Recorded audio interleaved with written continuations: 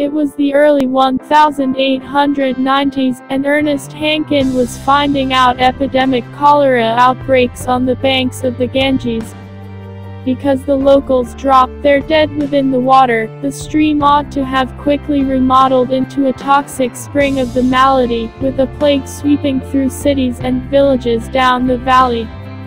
He had seen this across Europe as water provides became infected with the microorganism, yet here, on the banks of the river, the malady remained comparatively tame. The new outbreaks simmered and so died out instead of spreading like inferno.